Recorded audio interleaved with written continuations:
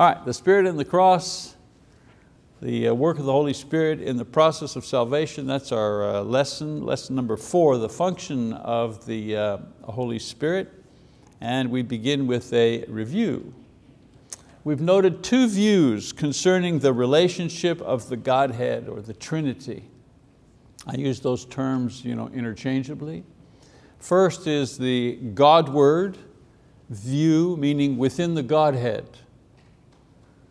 Within the Godhead, all persons of the Godhead are similar in character, power, revelation. Each are revealed to be equally divine. That's the relationship within the Godhead. Then we talked about the manward relationship or the manward manifestation, their appearance to mankind. And we said that after the fall of mankind into sin, each person in the Godhead has taken a different function in accomplishing the plan to save mankind from the condemnation due to sin, of which all humans are guilty and stand condemned. So each person in the Godhead is doing something different in relationship to man in the pursuit of salvation. So if there is a difference between the persons in the Godhead, it is due to function and not nature. In other words, if you see a difference between them, it's the difference between the things that they're doing in accomplishing salvation and not a difference in who they are or their power or their abilities. For example, if one does not know something, like Jesus, He said He did not know the end time, Matthew 24:36, it was because He, in His role or function as the Son, chose not to know. If the Son submits to the Father in the function of the sacrifice sent by the Father, it is a submission motivated by love and humility, not submission done because of inferiority. He submits to the Father not because He's inferior to the Father. He submits to the Father out of love for us and love for the Father. So God the Son is love in that He submits to God the Father's will in order to carry out the plan to save mankind. Now we've also said that our study of the Holy Spirit is centered around the idea of how He functions in relationship to the others in the Trinity in accomplishing the plan of salvation. In other words, our study is what's the Holy Spirit doing to accomplish the plan of salvation. We've already established that the Holy Spirit is God. Now we need to study how He functions towards man in the completion of the plan of salvation. So we said, the Father, what did He do? He chose the plan. What is the plan of salvation? Well, vicarious atonement, that's the plan. Remember I said, if the Godhead were speaking, how are we going to save mankind? What are we going to do? Well, why not just a blanket forgiveness? Forget about it, just forgive everybody. Everybody gets in. Well, that doesn't work because it doesn't satisfy the justice required for the evil that men have done. Or nobody gets in, let's just forget about them. Just let them live and die and rot in the grave. We'll just go on to something else. Well, that doesn't satisfy God's need for love. So what plan did they come up with? Well, the plan that the Father chose was vicarious atonement, the death of the innocent to save the guilty. All right? What else did the Father do? Well, He sent the Son. He chose the Son in order to complete the plan. And so we've noted that this is what the Father has done. What has the Son done? Well, He's revealed the plan to mankind, came on earth as a man, and as a man speaking to other human beings, He revealed God's plan. That's one of the things that He did. And then He fulfilled the plan. The vicarious atonement was Him. He was the atonement. He was the one who offered His perfect life as an atonement for sin. So we can say the Father chose the plan, sent the Son. The Son revealed the plan, fulfilled the plan. Now we're at the Holy Spirit. In our lesson today, we're going to review the Holy Spirit's function in carrying out God's plan of salvation. Now before we do that, however, we need to keep in mind that although each person in the Godhead seems to have a different function, all three act in a seamless unity without anyone functioning independently from the others. For example, the Father chose the plan, but the Holy Spirit and the Son both know and agree to the plan.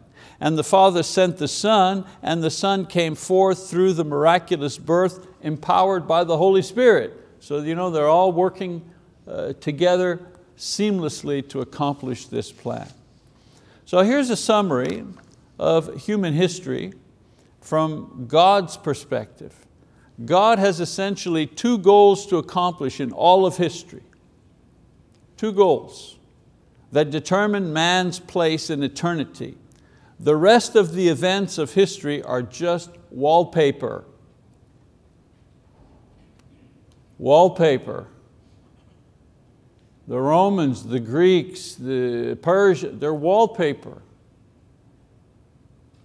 They're in service of God's two main goals. Goal number one, execute the plan of salvation, which is vicarious atonement. And execute that plan in real time, which would be the death, the burial, and the resurrection of Jesus Christ. So let's read some passages that talk about this. Romans 16, 25 and 6. Paul writes, "Now to Him who is able to establish you according to my gospel and the preaching of Jesus Christ," the revealing of the plan there, "according to the revelation of the mystery which has been kept secret for long ages past." What's the mystery? Well, the plan, vicarious atonement. That's what's been kept secret for long ages past. But now is manifested. The plan is now revealed, right, through Christ. And by the scriptures of the prophets, according to the commandments of the eternal God, has been made known to all the nations. The prophets spoke of it. The prophets said, one day this is going to happen. Isaiah in particular, okay? The prophets spoke, and now it says that plan has been made known to all nations. Why? Well, Jesus came and Jesus died and Jesus resurrected, and now the apostles have gone out and they've proclaimed this plan that God has to save all of mankind. And then it says, leading to the obedience of faith. Well, what are the apostles doing? They're telling people how they can take advantage of this plan. Okay? And then in 1 Timothy chapter 2, verses 3 to 6, it says, "This is good and acceptable in the sight of God," God the Father, God our Savior, "who desires all men to be saved and to come to the knowledge of the truth." What's the truth? Well, the plan, the vicarious atonement. God wants everybody to know about that truth. "For there is one God and one mediator also between God and men, the man Christ Jesus, who gave Himself as a ransom for all, the testimony given at the proper time." Again, Paul is saying that the Father wants everybody to know the plan, and the plan is being revealed through Christ and through the apostles. So that's goal number one. Goal number two is the glorification and the exaltation of the church that belongs to Christ at His return. That's goal number two. We read, "These will pay the penalty of eternal destruction away from the presence of the Lord and from the glory of His power." These, when he says these, he talks before the disobedient ones, the evil ones, the ones that refuse to believe the gospel. These people, he said, they're going to pay the penalty of eternal destruction away from the presence of the Lord and from the glory of His power when He comes to be glorified in His saints on that day and to be marveled at among all who have believed.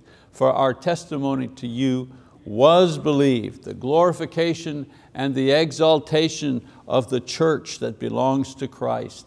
And this will be done at His return. "And won't it be marvelous," he says, "be marveled at for all who believe." So from God's perspective, the first and the second coming of Jesus are the high points in all of human history. All events work in conjunction with these two, whether we realize it or not. Now, how the Holy Spirit functions or is active in accomplishing these two goals is the context of our study today. We get to know Him, the Holy Spirit, by studying what He has done to bring about the completion of these two goals: the cross of Christ, the glory of the church. Of course, the Holy Spirit may have been active in other ways, but we're going to examine only the information revealed to us in the Bible. So the Holy Spirit's activity in the Old Testament worked primarily towards the Father's first goal, which is what? The plan of salvation. That's His first goal. So we read in Galatians 4:4, but when the fullness of time came, God sent forth His Son, born of a woman, born under the law.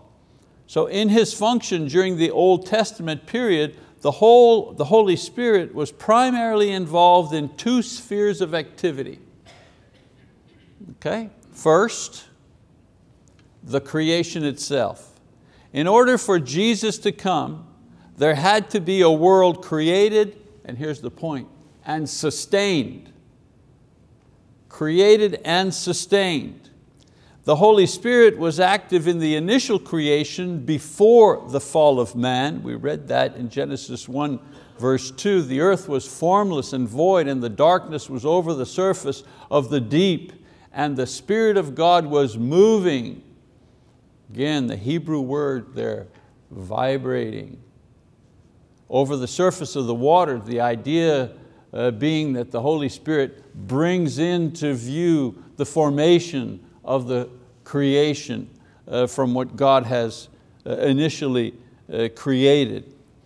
The Holy Spirit was also active after the fall of man, sustaining and maintaining a fallen creation that would continue to support fallen mankind. Once man falls, once the creation is corrupted, it continues to be corrupted until it completely falls apart. The work of the Holy Spirit is to sustain the creation so that the first goal can be accomplished, can be achieved. So He was active after the fall of man, sustaining and maintaining a fallen creation that would continue to support a fallen mankind until the Savior came. We read little snips of this in the Old Testament. In one psalm, in particular Psalm 104, we read, "O Lord, how many are your works? In wisdom you have made them all. The earth is full of your possessions. There is the sea, great and broad, in which are swarms without number, animals both small and great. There the ships move along, and Leviathan, which you have formed to sport in it. They all wait for you to give them their food in due season. You give it to them, they gather it up. You open your hand, they are satisfied with good. You hide your face, they are dismayed. You take away their spirit, they expire and return to their dust. You send forth your spirit, they are created, and you renew the face of the ground." And so this intervention by God, the Holy Spirit, was especially needed after the complete destruction of the world by the great flood caused by man's sinfulness. Man's sinfulness causes the great flood. Think about it. Everything is destroyed. Everything is destroyed.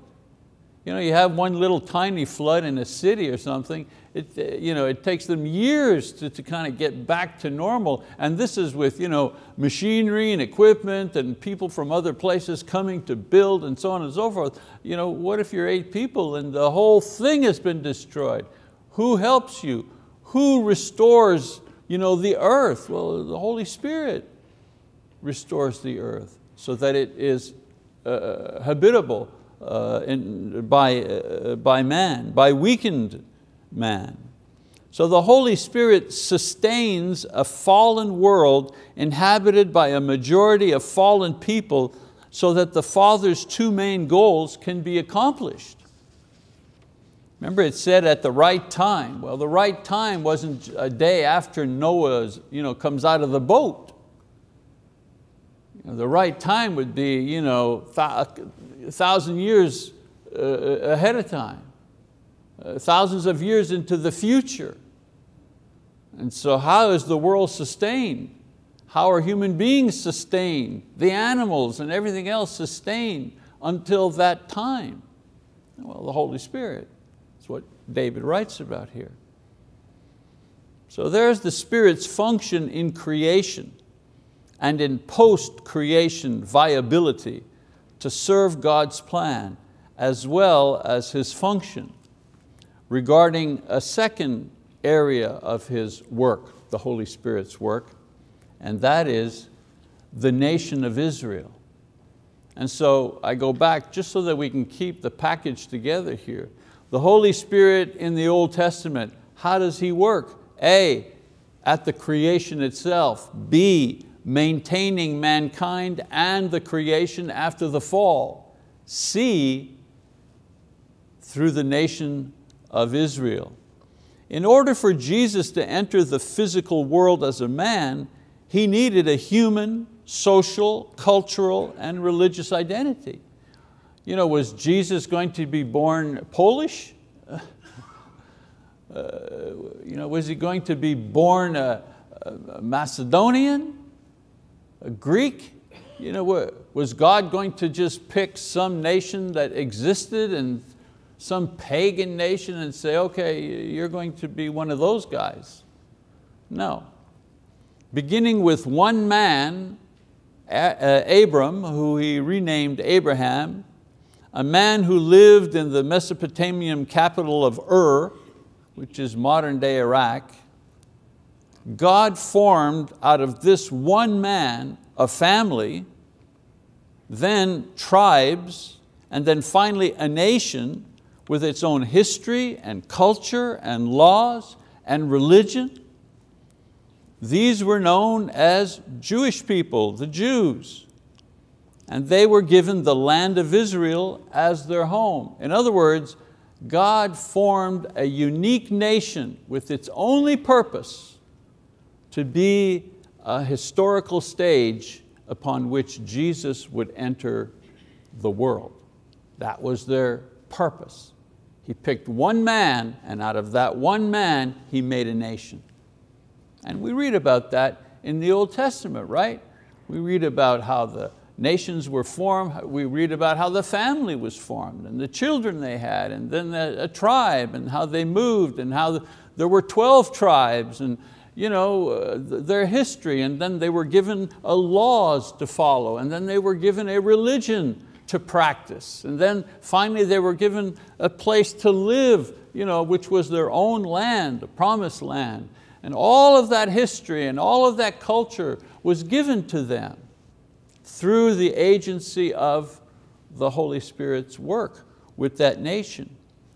So according to God's plan, goal number one, Jesus would come to earth and enter human history on the stage of the Jewish nation. And the Holy Spirit was at work forming that nation throughout the centuries. Now the Jewish nation would be the channel through which Christ would come in order to complete goal number one, vicarious atonement. And He would do this through His death and burial and resurrection. As I mentioned before, vicarious atonement means the innocent knowingly paying a debt owed by the guilty. That was the plan. Now, being Jewish didn't automatically save you, although with time they began to think that that was how they were saved. I'm culturally a Jew, therefore I'm good. There's nothing else I need to do, I'm safe. Actually, being Jewish meant that God would offer salvation to the world through someone from your nation. That's what it meant. And would offer salvation to you first because of your special role in history. We note that the Bible is silent on the Holy Spirit's direct activity with the development of the chosen people. The interaction is largely between the Father and the patriarchs, as God the Father calls and chooses Abraham and his various descendants, Isaac and Jacob and Joseph and Moses and Joshua and so on and so forth. Those people interacted with the Father, if you notice. However, once the nation was being formed, the Holy Spirit is seen as the source of the extraordinary and supernatural powers which allowed certain ones to experience and exercise the following. They experienced and exercised leadership through the power of the Holy Spirit, the Jewish nation I'm talking about. And when I say leadership, I mean wisdom and courage and knowledge. A couple of passages to demonstrate that. Moses, for example, and the 70 elders in Numbers 11, it says, "The Lord therefore said to Moses, gather for me 70 men from the elders of Israel, whom you know to be the elders of the people and their officers, and bring them to the tent of meeting and let them take their stand there with you.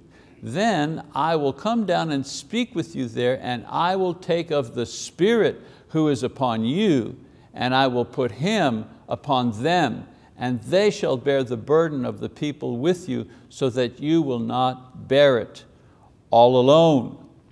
Another example, Joshua, Numbers 27, it says, "So the Lord said to Moses, take Joshua the son of Nun, a man in whom is the Spirit, and lay your hand on him."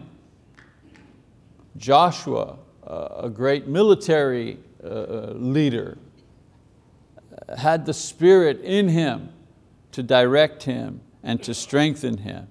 I'm not giving you the entire list, I'm just taking a couple of examples. Samson, one of the judges, right? It says, "Then the woman gave birth to a son and named him Samson, and the child grew up and the Lord blessed him, and the Spirit of the Lord began to stir him in Mahanadan between Zorah and Eshtaol." The Spirit stirred him, and we know of the works of Samson, great physical strength, right? Who gave him that? Did he get that because he worked out at the gym? No, the Spirit gave him the strength to do what he did. Any movie you ever see about Samson, he looks like a guy who competes in the Mr. World competition. But wouldn't we be surprised if we actually saw Samson and he looked pretty much like any one of us? And the incredible strength and power that he had nothing to do with muscle, but had everything to do with the power of the Spirit that was on him and in him for his work. What about Saul? He was a leader. It says, "Then the Spirit of the Lord will come upon you mightily, and you shall prophesy with them, and you'll be changed into another man." This is Saul, the first king of Israel, when he first began, and he obeyed God at the beginning. The Spirit was on him and gave him wisdom, and he won. He had victories. He had early victories in the beginning of his reign. Why? Because the Spirit was on him. And then, of course, in the Old Testament, David, if we're talking about leaders, it says, "Then Samuel took the horn of oil and anointed him," meaning David, "in the midst of his brothers, and the Spirit of the Lord came mightily upon David from that day forward, and Samuel arose and went to Ramah." So the lesson to these people about the Holy Spirit was that no man was worthy of leadership unless he was led by the Holy Spirit. All of the leaders of Israel, the prophets of Israel, the Spirit is the one who gave them the strength, the wisdom, the ability to prophesy, to do miracles, and so on and so forth. So you're saying, how did the Holy Spirit work with the nation of Israel? Well, He empowered its leaders to do the work of leading and preserving the Jewish nation, because if it wasn't for these leaders, those guys would have fallen apart, right? I mean, they were continually going back into idolatry, they were getting into wars that they shouldn't be getting into, and so on and so forth. And so the nation was preserved by the Spirit through His interaction with their leaders.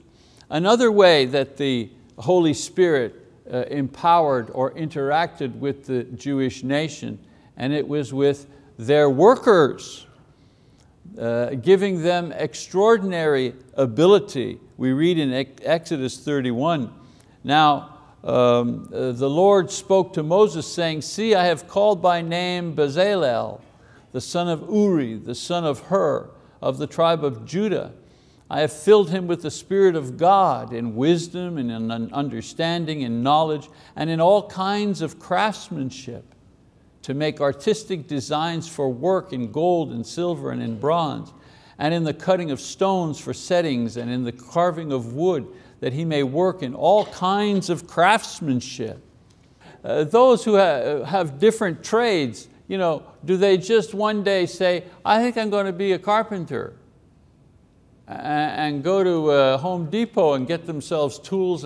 No, it takes years and years of apprenticeship to learn to be a carpenter, or to learn to be an electrician, or to learn, all of the trades require years of training. Well, out in the desert, there was no training. And they had to build this magnificent tabernacle, very intricate, very delicate, very difficult. And so the Holy Spirit empowered the tradesmen so that they could work at a level that was required by God. And so the Holy Spirit was working even with the tradesmen. He also worked with the prophets, those who spoke to the people on behalf of God, and those who spoke of the things that would take place in the future. Of course, the Holy Spirit provided accurate oral records for the creation, for early human history, for moral laws, and then predictions of Jesus' coming and the work that He would do. For example, Moses, in Numbers 11, it says, then the Lord came down in the cloud and spoke to him, and He took of the Spirit who was upon him and placed him upon the 70 elders. And when the Spirit rested upon them, they prophesied, but they did not do it again. There's an example of Moses and the 70, good men to begin with, but with the Spirit they became powerful men, powerful leaders of the nation. Another kind of example is Balaam. Balaam was no Moses. in Numbers 24:2 rather, it says, and Balaam lifted up his eyes and saw Israel camping tribe by tribe, and the Spirit of God came upon him. Here's a good example of one who was not among God's people, but used by the Spirit to accomplish God's purpose, especially to show how the Spirit is not limited. So the Spirit was not limited to working only with God's people. He also worked with others in the service to God's people. He even worked with a donkey, right? Remember that story? A donkey spoke to the prophet, warning him that what he was doing was dangerous, would lead to his death. So the Spirit of God can work with anything. We also look at David, of course. It says, now these are the last words of David. David, the son of Jesse, declares, the man who was raised on high declares, the anointed of God of Jacob, and the sweet psalmist of Israel. And what did David say? The Spirit of the Lord spoke by me, and His word was on my tongue. So David himself knew that he was speaking God's word by the power of God. It's not he was speaking and then he died, and after he died, people say, you know what? The things that David wrote, they must have been from God. David knew he was speaking on behalf of God. He knew that the Spirit was upon him. Isaiah, one other example, Isaiah says, the Spirit of the Lord God is upon me, because the Lord has anointed me to bring good news to the afflicted. He has sent me to bind up the brokenhearted, to proclaim liberty to captives and freedom to prisoners. This is Isaiah also saying that he knows that what he is saying through the power of the Spirit of God. The Old Testament did not deal with the question of the manner of indwelling, but rather with the very real fact that certain things were done by the power of the Holy Spirit which could not be done in any other way. So the Holy Spirit's work in the Old Testament period draws to a close, and the first of the Father's goals is within view as we look at how He operated in the period leading up to and including the life of God the Son, Jesus Christ. So, I said God the Father's got two goals: vicarious atonement, the glorification of the church. The Holy Spirit worked in the Old Testament with the leaders and the workmen and the prophecy and so on and so forth, and also the sustainability of the world, to keep it together until this vicarious atonement could be accomplished. So now, the Holy Spirit's work before and during the life of Jesus. The activity of the Holy Spirit is seen more before and after Jesus' life than during it. While Jesus is on the earth, He is the dynamic presence of the Godhead active among men. The Trinity works in unison, but is most often revealed individually. In the Old Testament, we see more of the Father working with, speaking to, interacting with people. In the gospel period, it's God the Son that we see. We hear the Father and we're aware of the Spirit, but the person who's on stage, who's there, is the Son, Jesus. He's the one we see. And then after what we call the church age, Acts and forward, is the time of the Holy Spirit. We see very much the work of the Holy Spirit during that period, even until today, all right? So the work of the Holy Spirit before the birth of Jesus. What did He do? Well, first He sends John the Baptist, right? Luke 1 says, but the angel said to him, do not be afraid, Zacharias, for your petition has been heard, and your wife Elizabeth will bear you a son, and you will give him the name John. Elizabeth and Zacharias, he was a priest. They were very advanced in age, beyond childbearing age, and they wanted a son, they wanted a child. And miraculously were given a child. And this is the angel telling Zacharias that his wife would have a child, and they were to name him John. It says, you will have joy and gladness, and many will rejoice at his birth, for he will be great in the sight of the Lord, and he will drink no wine or liquor, and he will be filled with the Holy Spirit while yet in his mother's womb. So the Holy Spirit working before Christ comes. How? With the coming of John the Baptist. God's first goal is announced and becomes into view through the work of the Spirit. It says here, it is He who will go as a forerunner before Him in the spirit and power of Elijah. They're talking about John the Baptist and what he would do. To turn the hearts of the fathers back to the children and the disobedient to the attitude of the righteous, so as to make ready people prepared for the Lord. And so the Holy Spirit is working in John the Baptist, and John the Baptist is preparing the way for the Lord, who's going to do what? Who's going to accomplish goal number 1. Okay? And then we see again the Holy Spirit with Mary as she conceives. The angel answered and said to her, Mary, she's asking him, how am I going to have a child? I'm a virgin. I plan to stay one until I get married. How will I have a child? And so the angel answered and said to her, the Holy Spirit will come upon you, and the power of the Most High will overshadow you.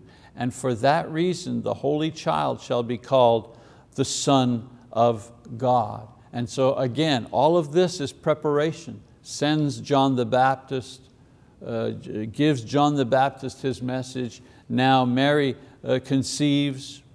The work of the Holy Spirit continues in the life of Jesus himself, in his baptism. It says, then Jesus arrived from Galilee at the Jordan, coming to John to be baptized by him.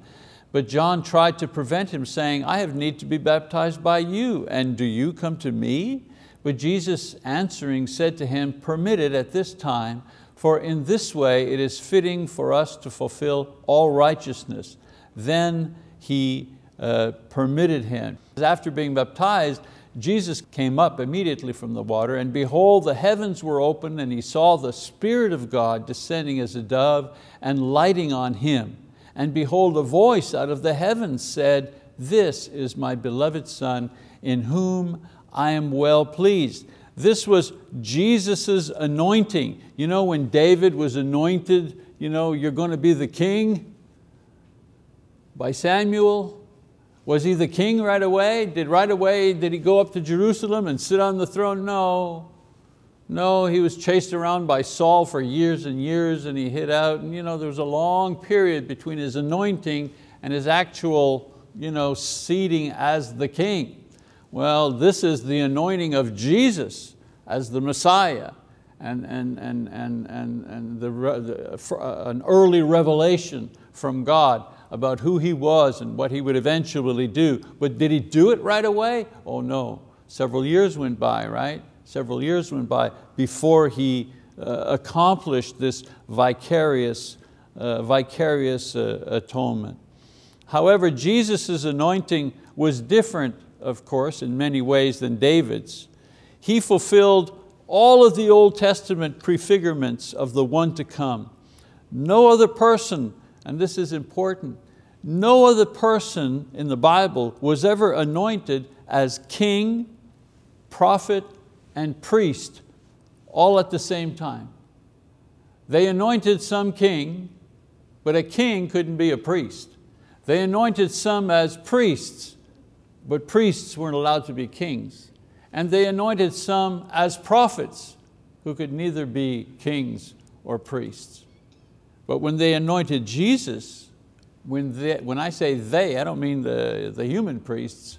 I mean when they, the Father, the Son, the Holy Spirit, when they anointed Jesus on that day, they anointed him as king and prophet and priest. Also, all three persons in the Godhead or of the Trinity are manifested at the same time and in the same place. That's very rare. It's the only time that it happens.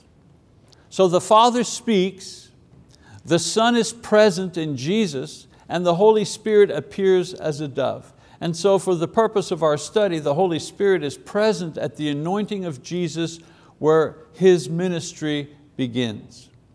Now, we also have the work of the Holy Spirit, because that's our lesson today. How's the Holy Spirit? What's he do? Well, the work of the Holy Spirit in the ministry of Jesus. It says in Luke 4 verse 1, Jesus, full of the Holy Spirit, returned from the Jordan and was led around by the Spirit in the wilderness. So Jesus was filled with the Holy Spirit. He was both indwelled and empowered by the Holy Spirit. Okay? This is seen in both his holy, pious, and faithful life, as well as the miraculous power that he displayed. We also have the work of the Holy Spirit in the death of Jesus. In John 19:30 it says, therefore, when Jesus had received the sour wine, he said, it is finished, and he bowed his head and gave up his spirit. Jesus offers his perfect life in payment for the sins of humanity, and does so on a stage of human history prepared and sustained by the Holy Spirit for this purpose. And then we see the work of the Holy Spirit in the resurrection of Jesus. In Romans 8:11 it says, but if the Spirit of him who raised Jesus from the dead dwells in you, meaning you the Christian, He who raised Christ Jesus from the dead will also give life to your mortal bodies through His Spirit who dwells in you. That is such an encouraging passage that Paul says. If the Spirit that was in Jesus and that raised Him up from the dead, if that Spirit is the Spirit that's in you, then He's going to do the same thing for you that He did for Jesus. One of the reasons they, why should I be baptized? Because when you're baptized, you receive the gift of the Holy Spirit. Well, what good is that? That's the power that's going to raise you up on the last day. That's what's good about that, among other things. And then, of course, the resurrection of Jesus, powered by the Holy Spirit, confirms the legitimacy of God's first goal and all the teaching of Jesus that comes before it and after it through the apostles. One other scripture here. He says, concerning His Son, who was born of a descendant of David according to the flesh, who was declared the Son of God with power by the resurrection from the dead according to the Spirit of holiness, Jesus Christ our Lord. How do you know Jesus is the Son of God? How do you know Jesus is the Messiah? How do you know Jesus is divine? Well, because His resurrection is the confirmation of all these things, and His resurrection is powered by the Holy Spirit. All right, so let's finish up, summarize quickly. So the activity of the Holy Spirit in the Old Testament had as its purpose the setting of the stage so that God's first goal could be reached and could be revealed. And that is, of course, the cross of Jesus, including His death, His burial, and of course His resurrection. We read in Hebrews chapter 10, verse 1, for the law, since it has only a shadow of the good things to come and not the very form of these things, can never, by the same sacrifices which they offer continually year by year, make perfect those who draw near. When we study the Bible, beginning with the Old Testament, what we see is the shadow before we actually see the object or the action or the person causing the shadow. The Old Testament is the shadow. The New Testament is the reality. Okay? So, the kings and the prophets and the priests and their work, they were only shadows of Christ and His work. The Jews failed to understand things. They didn't understand, they thought that was it. They thought that was the substance. The Jewish nation was only a shadow of what God ultimately desired. And what was that? A glorious kingdom or church sanctified by the blood of Christ, not the blood of animals. And then thirdly, the great temple with its elaborate sacrificial system was only a preview of the present sacrifice to come. So, Jesus' atoning death was to be the supreme act of love and worship, since it contained a perfect demonstration of God's love for man, His redemption from sin and condemnation and death. So the cross, the vicarious atonement, was also a perfect demonstration of man's love for God. Jesus, the man, obeyed God unto death. And finally, it was a perfect demonstration of man's love for other men. Jesus, the innocent man, giving His life for His enemies who were guilty of sin. Those, therefore, who desire to worship in spirit and truth must do so in light of the cross of Jesus Christ, because it is worship directed by the Holy Spirit, it is worship based on truth, and it is worship made possible by the combined efforts and manifestation of the complete Godhead, the Father, the Son, the Holy Spirit, all of them working together to bring about goal number one, vicarious atonement, through which all of us here today have been saved. Okay, next time we get together, we are going to talk about how the Holy Spirit works to accomplish goal number 2, and that is the glorification and the exaltation of the church. We are dismissed for today. Thank you.